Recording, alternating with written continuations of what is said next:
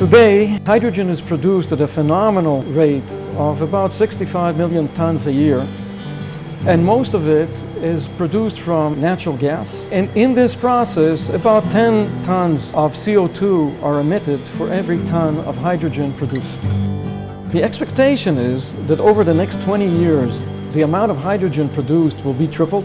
And in order for that to happen without grossly polluting the atmosphere, that hydrogen has to come from water electrolysis. Now, water electrolysis has been invented over 200 years ago and hasn't undergone many changes in that time. What we have invented here is a new process to carry out water electrolysis, where we produce the hydrogen in a more environmentally friendly way and do so at a much lower cost of about half of what the current technology can offer.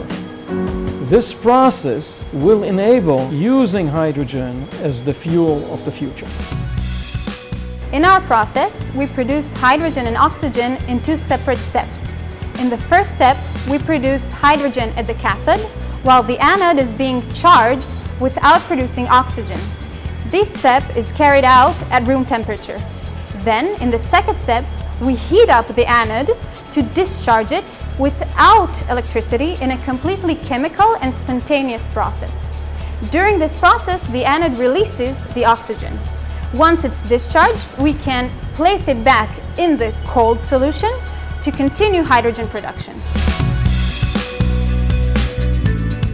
Once we understood the great advantages of this technology compared to what is known today at the market, we joined forces with the founders of Viber, and together we found a new company, HDPro.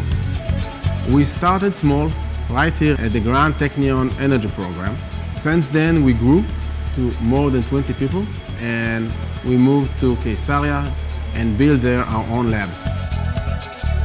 One of our main investors is Hyundai Motors, who help us in realizing our dreams and pushing them to the market.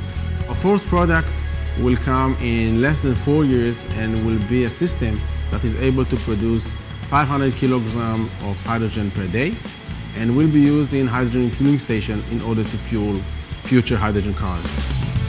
The process we developed is a scientific and technological breakthrough that will allow production of hydrogen from water.